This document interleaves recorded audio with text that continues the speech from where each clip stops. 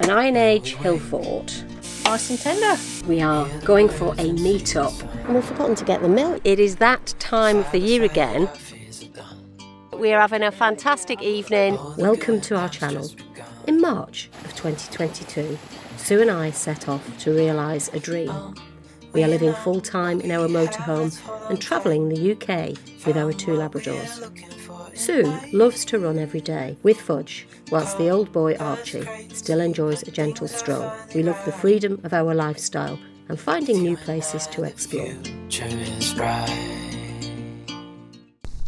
So we're at the Salisbury Camping and Caravan Club site, and we found this walk which is literally directly off the side. So it borders Salisbury Rugby Club, but then just beyond that there's what looks to me like it's some kind of ancient hill fort. I might be wrong, but we're going to go and have a look. Hello, you don't even know my name, but I am happy you came by. No lessons learned, of course you're gonna leave as soon as you came across who I am not. This party sucks, I'm out of luck, and no one seems to get me here. They talk about some old stuff that I don't even want to hear. They're crazy. According to English Heritage, the once thriving town of Old Sarum stood around the castle, and it was an Iron Age hill fort. So there's over 2,000 years of history. The Romans, Normans and Saxons have all left their mark on this particular landscape. I'm going to go and have a look at that tomorrow.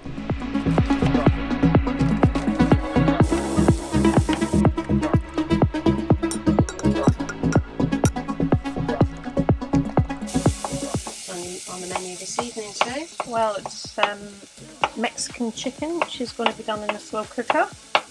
So the chicken should be nice and tender. Time for Archie and I to put our feet up.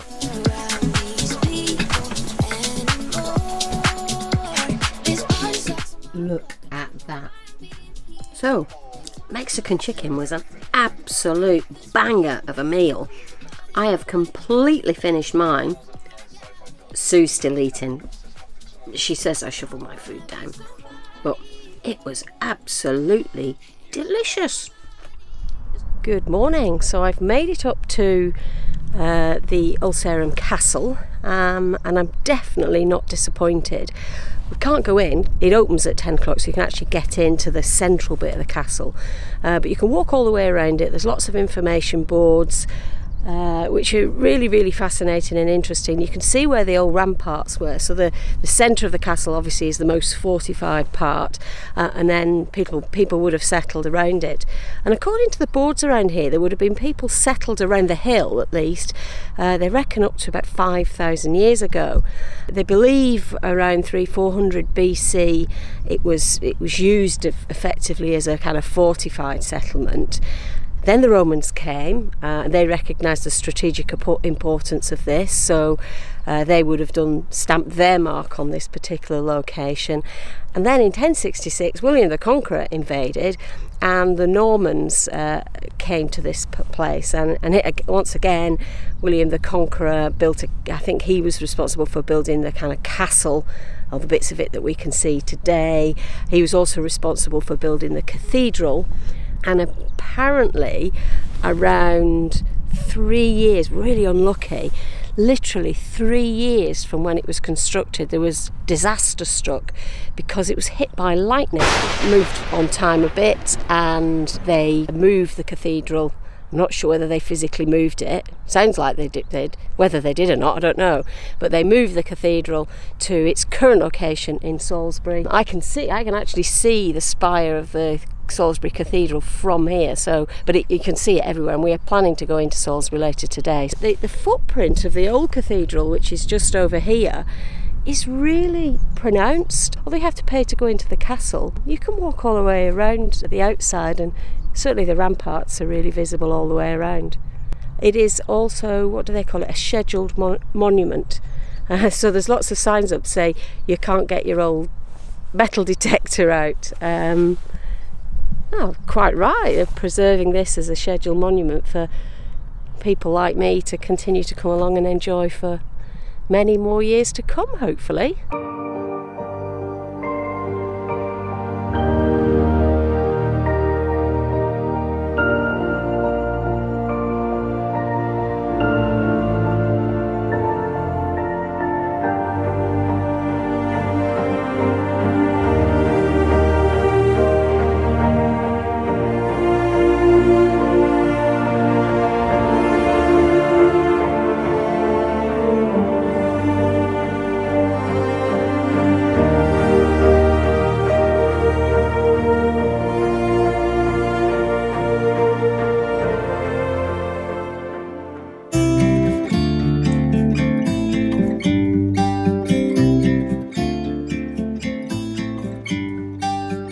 About to leave, already packing, come with me, I'm not really asking, we'll get away to a place where we don't know, about to see the world in action, what we can be, life with no distractions, we'll get away. This is what we waited for. Take my hand, we'll make it somehow. We can't miss out. I'm done living life with the lights out. Die with my own doubts. Be free. Sue's ahead of me, and it looks like Archie's found the pub that he wants to go to, so we're going to go and get some lunch.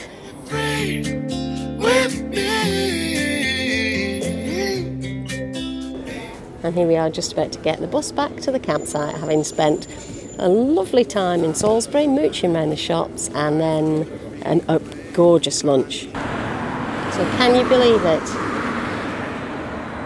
We've just spent a good few hours in Salisbury, and we've forgotten to get the milk. So Sue has popped into this court. We've had to get off the bus a couple of stops early, but I don't think it's too far.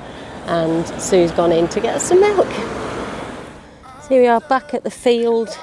This is adjacent to the site, so it's really easy to get a bus from here into Salisbury, as you've just seen. And right behind me, up there, is the fabulous Old Sarum Castle, which probably wasn't called that at the time because it had a different name under the Romans. But as you can see, this is a really good location. And when you can walk out of the site directly onto all of these fields where dogs are welcome to roam off their leads. Yeah, I'm going to give this 4.5 stars. Not given stars before. That's a new one. Sue's found this sign. It's called Hudson's Field. It's owned by the local authority, so it isn't actually part of the rugby club. But nevertheless, does the job for us. Well, hello everyone. We have just left the Salisbury Camping and Caravan Club site. We're off now, moving on. We are going for a meet-up. So I'm really excited about that. And of course, when we get there, we show you it. Where we are and what we find, and I think somebody's going to bring a fire pit, so it could be right toasty and I don't know, just a little bit more adventurous than we normally are.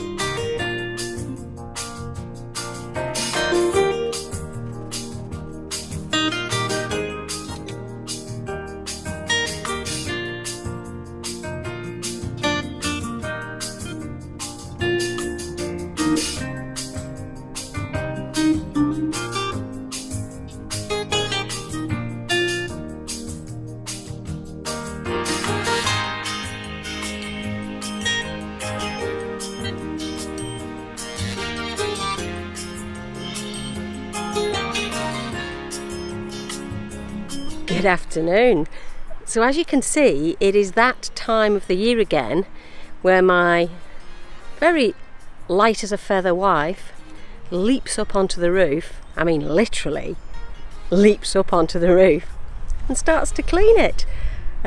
We've obviously gone through a whole year and almost a whole winter. We're just into February now. So she says it doesn't look too bad up there, which is quite surprising, but we do wash it once a year. I think when we first left home I said we'd wash it at least once a year, but of course now we don't have a driveway that we park on regularly to do the washing. It's clearly a lot less frequent. But we're the only people currently at this site, so we're not kind of depriving anybody else of any water. Although we've got the hose, we will only use it to just rinse off the roof at the end. Normally when I wash the van, and I will wash the van this weekend as well, we just use a bucket of water. Not like the olden days where we used to get the hose pipe out at home. I might get the drone up and fly it round you, sweetheart. How do you feel about that? Well, as long as the dogs are inside, it won't frighten them.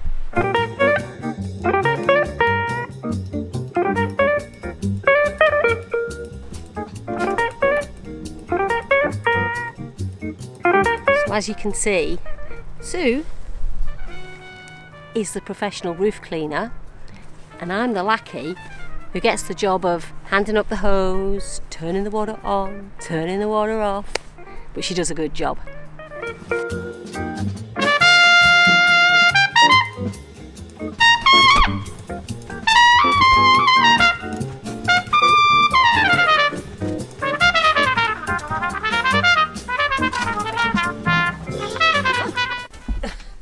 Well done.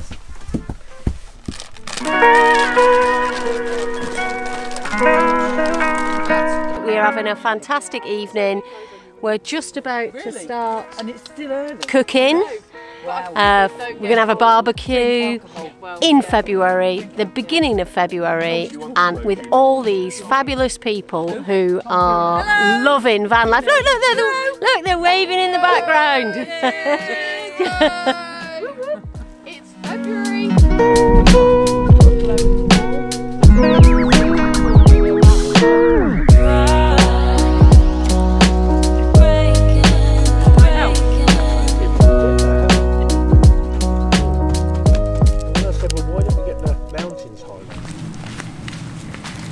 Morning everybody.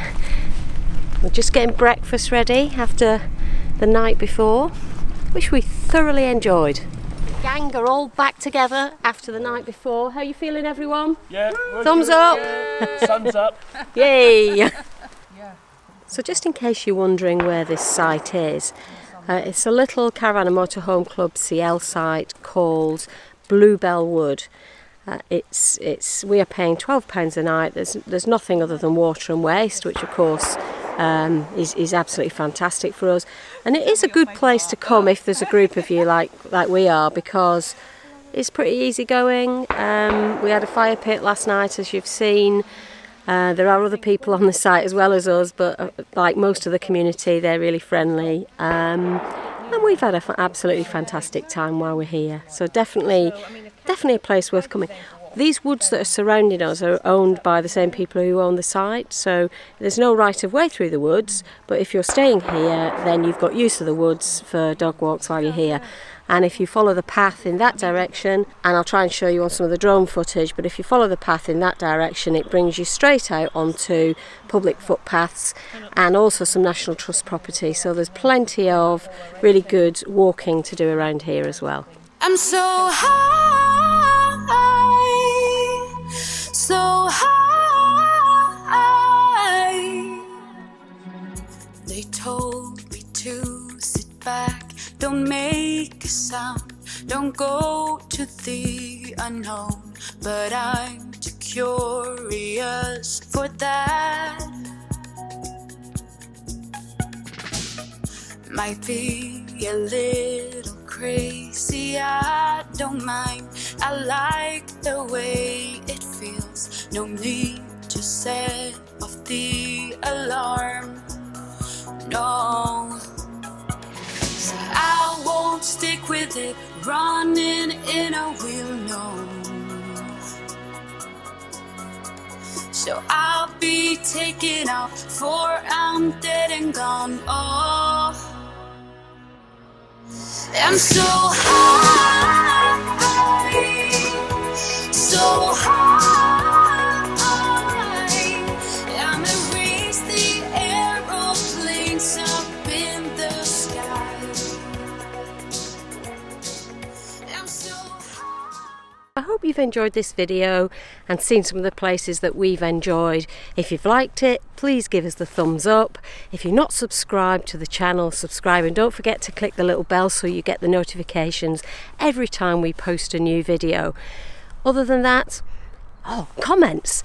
We really love when we get your comments. It's nice to be able to respond to those. So if you've got any suggestions in particular of places that we should visit over the next year, let us know in the comments below. Nothing else for me to say other than thank you so much for watching and see you next time.